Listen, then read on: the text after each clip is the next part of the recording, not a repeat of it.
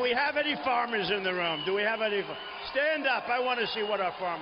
Stand up.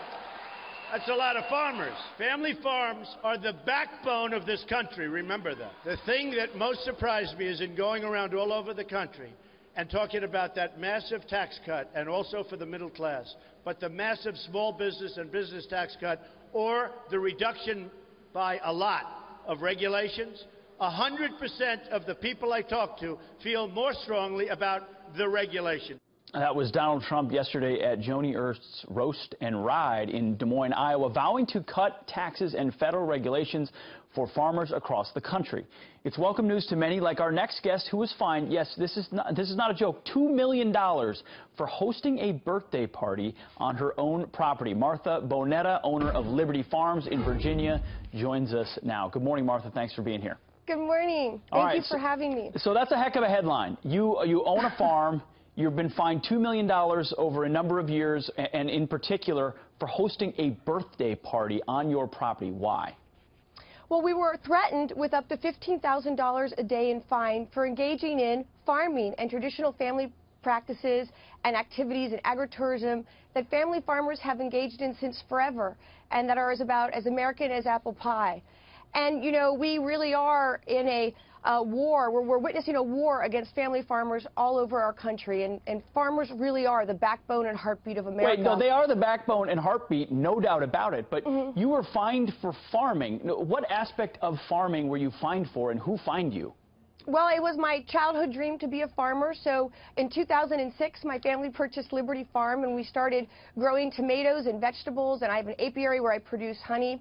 And we had a birthday party for 8 10-year-old little girls on our farm. We also had pumpkin carvings in our pumpkin patch, and our zoning administrator sent us a notice, a violation, threatening us with up to $15,000 a day in fines for not having a site plan, special exception permit, administrative permit, full-blown hearings for engaging in farming and selling our tomatoes and our vegetables and having agritourism activities that helps small family farmers be viable on the family farm.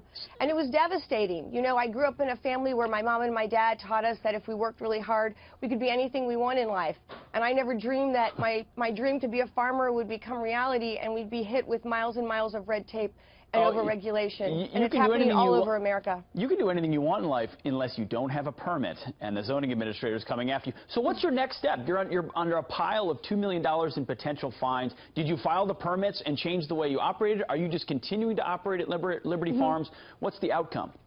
Well, we were threatened with up to $15,000 a day, and our farm was shut down when we were in full-on harvest. I am in still ongoing litigation, but we are farming right now at Liberty Farm, and our doors are open. We did fight very hard and pass legislation to help small family farmers, to provide truly unlimited potential and opportunity for farmers to be viable without farming in fear, without the threat of not knowing, you know, any day when they're going to be hit with all of these violations and ultimately shut down and prevented from truly fulfilling the American dream, to be able to farm in peace and be as successful as you can be on a family farm. Who'd have thunk it? The right to not farm in fear in America. Martha Bonetta, thank you very much for joining us. You're hosting Pumpkin in Politics, I know, on your location on September 10th. Absolutely. All right. Celebration of the American farmer. I love it. Thank you very much. All right. Thanks.